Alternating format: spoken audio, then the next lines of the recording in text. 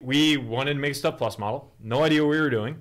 A lot of people love to talk about Stuff Plus online, and no one talks about how to actually make the model. Everyone has their basic ChatGPT Stuff Plus model, basically just written from AI, and like they all have like the same fallacies. It's like people are talking about how like certain pitchers are like overcoming like poor Stuff Plus, or like, for example, I got kind of upset at Roki's splitter being like a 98 or 100 Stuff Plus, and I'm like, and everyone's posting online like this pitch is so nasty, 100 Stuff Plus, and I'm like, don't you think there might be something wrong with your model? Yeah.